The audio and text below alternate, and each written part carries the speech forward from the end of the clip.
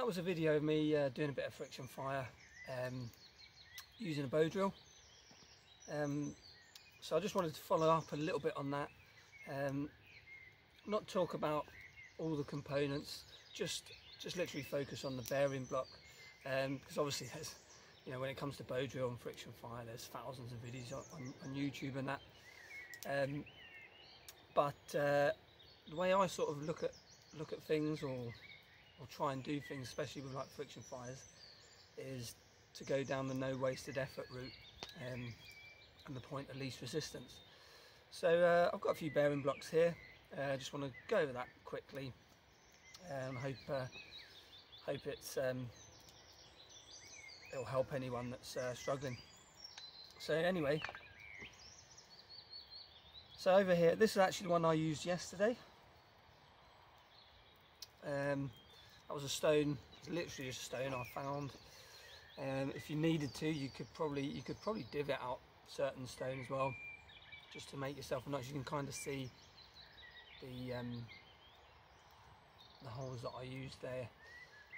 You could potentially use that one there, just down there. It's a little bit to the side, so you have to sort of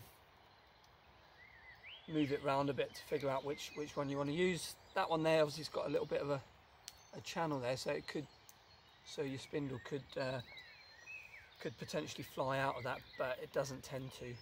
So that's stone. Wood, obviously, everyone uses, loads of people use wood,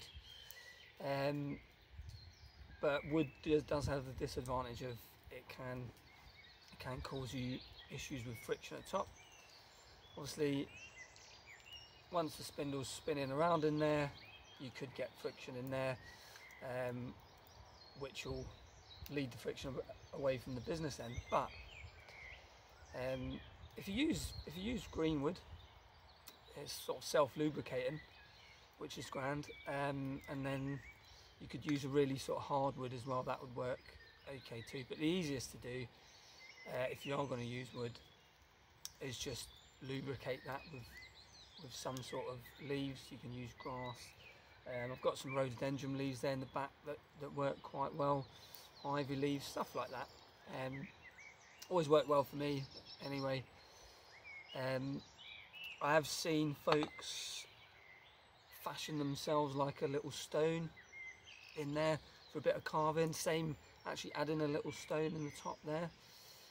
But again, to me that's a little bit of wasted effort, which kind of defeats the purpose of why you'd be doing this in the first place.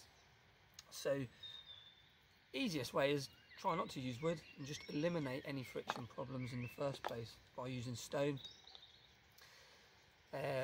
Limpets, quite good.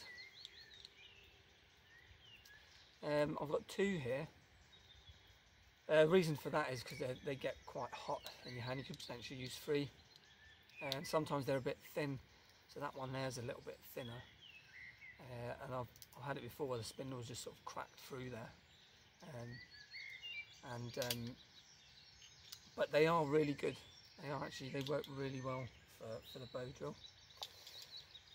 Got a bit of antler here. I love this antler, but it was really nicely beeswaxed at each end. I had like a little sort of metal cone in there which I'd fashioned myself at home, but my dog chewed it. So anyway, he didn't realise how good it was. But anyway, the best thing about this was basically the grip it had when you was using it, so you could really push down nicely on the spindle. Now you can still use this; it's dead on, similar sort of the way it works with wood. But like I said, there was like a sort of little metal cone in there that would make it really easy to push down. Really nice that was for comfort anyway. This is just a block of wood, nice block of wood with it's bought with a metal cone in there. Probably good like as well if folks are starting out. This is made by Condor, decent brand. You could use like a roller blade wheel. I've seen people use for when they're starting out. So there's still more options than what I've got here. But sorry, this was another stone that I used, but it's a bit on the heavy side for spindle. But the actual hole itself is quite a nice, you know, it's quite nice working the spindle. But again, you'd have to sort of find a bit of where it would comfortably sit in your hand. So so that's it for me. Those are sort of my bearing blocks. There are more out there. You can experiment, but just remember, don't waste too much effort. All right. So see you in my next video.